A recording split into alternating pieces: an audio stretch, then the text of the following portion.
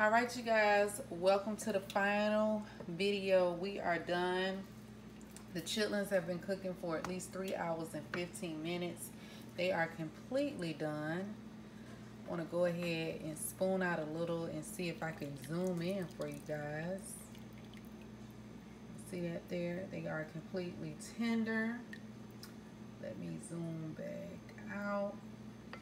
And my liquid and my chitlins and my hog maw match. You don't want to when you cook chitlins and hog maw, you do not want to have so much liquid that the chitlins and the hog maw are just swimming in liquid. You want to kind of match it. It's different if you was cooking pork sauce. That's something that we cook here in the South. That it can have a little more liquid because it's more of a soup. But when it comes to chitlins and hog maw, you kind of want to have it eye and eye. You don't want so much liquid and then you have chitlins all the way down at the bottom. All right, so it is completely done. I am really pleased with how they came out, and as I said, they were cooking for a total of 3 hours and 15 minutes.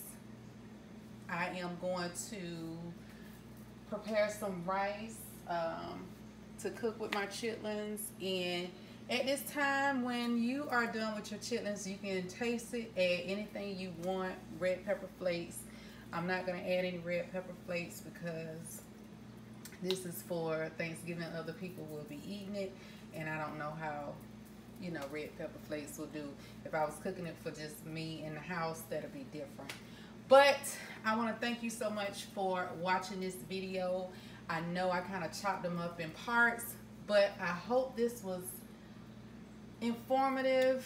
I know chitlins is kind of like a hard thing to cook, and it just kind of take practice. It's a love-hate type of relationship when it comes to what people think about you eating chitlins and, you know, so forth. So it's a love-hate, but you know, I only eat them once a year, and I only eat them around the holidays.